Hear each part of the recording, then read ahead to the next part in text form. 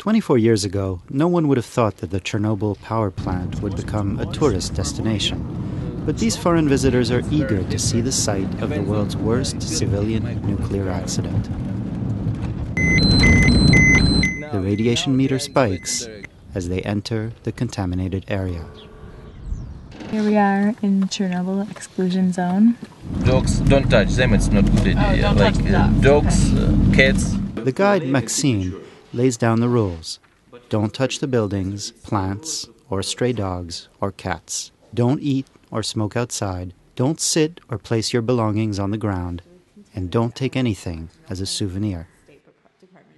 It was on April 26, 1986, that Chernobyl's fourth reactor began to melt down. The wind carried most of the fallout to the north and west, leaving some areas mostly free from contamination. Today, a one-day visit means a dose of radiation similar to having a single X-ray. Growing numbers of tourists are willing to take that risk and to pay $100 to $200 for the privilege. У нас немає такого, як туристи, у нас є різні категорії відвідувачів. В першу чергу з журналістами, з професіоналами, які знімають передачі, фільми, роблять фотографами. Якщо ми вільні від таких відвідувачів, ми працюємо з відвідувачами, які мають приватний інтерес подивитися, що тут робиться. After the third checkpoint, visitors enter the ghost town of Prypyat. The city remains frozen in the communist era.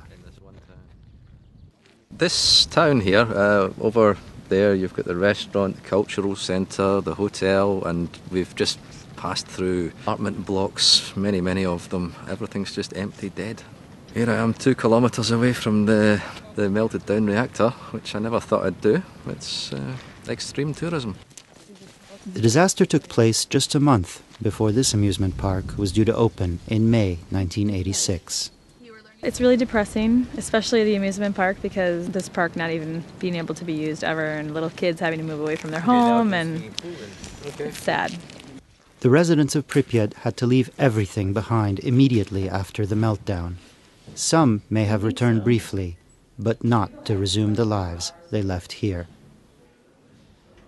Деякі організації з Прип'ятком намагаються зробити статус музею для цього міста, музею воєнної катастрофи, щоб місто зберегти у цьому вигляді, якому воно зараз є. But for now, the town is continuing to decay with time. I think it was the opportunity to take some photographs of an abandoned city, but also to come here it's the centre of one of the most important days in world history. Look around and you can see a beauty in some of the images. At the very end of the tour, the visitors arrive at Ground Zero, the fourth reactor. I learned a lot about the power plant and how we have to be very careful with things like nuclear power because it's dangerous. I think we have a lot to learn from this experience, and the more that we know about it, I think we can make better decisions in the future.